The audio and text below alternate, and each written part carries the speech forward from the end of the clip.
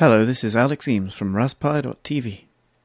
So look what we have here. This is the Raspberry Pi Model A+. It's the new Raspberry Pi, which is being launched today by the Raspberry Pi Foundation. It's a smaller, cheaper version of the Raspberry Pi, which has been updated in the same way that the B+ has been. So let's have a close look at it. You've got your 40-pin header here.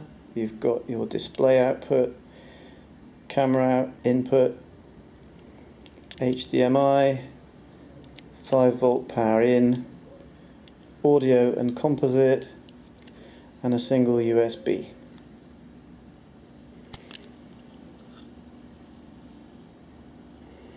Flip it over and you've got your micro SD slot, lots of test points and a bunch of other components on the back. So let's have a look at it compared to its older brother, the old Model A.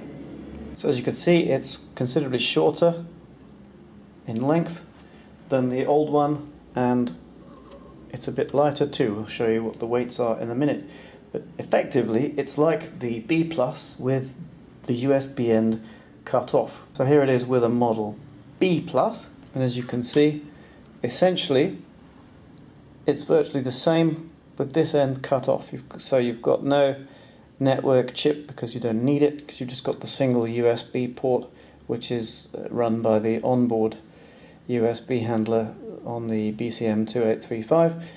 So without that network chip, you don't need a network port, and you can only have one USB, so we've just got the one USB there, so there's no need for those either. So effectively, it's like the B+ with that end cut off, but everything else is exactly the same, as far as I know. Let's have a look underneath.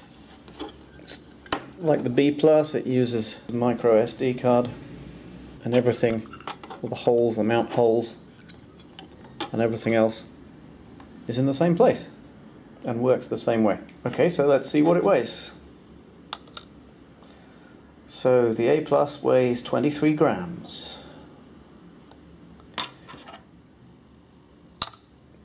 The previous Model A weighs 31 grams. And the B+ weighs 42 grams. So as you can see, there is a considerable weight saving. High altitude balloonists will be pleased about that. The other interesting thing is that the price is going to be $20, so it's going to be pushing the price down even further. It's still got 256 megabytes of RAM, and the reason that's kept that way is to keep the price down as far as it can be kept. Let's boot it up and see how it works.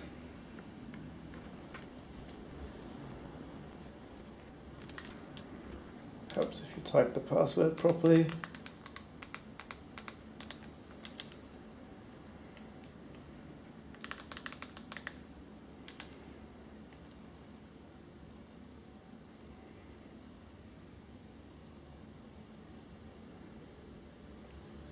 So it boots just like the B+ or the B or any of the other Raspberry Pis, as you would expect it to.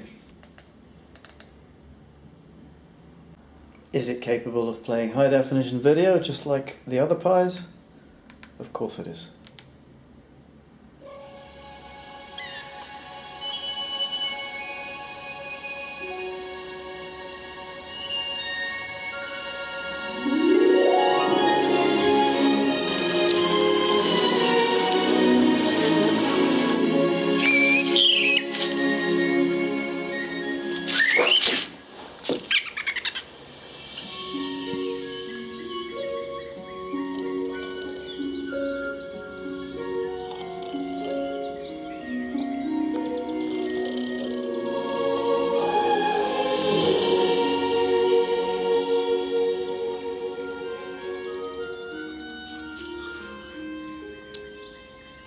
So why would I want one?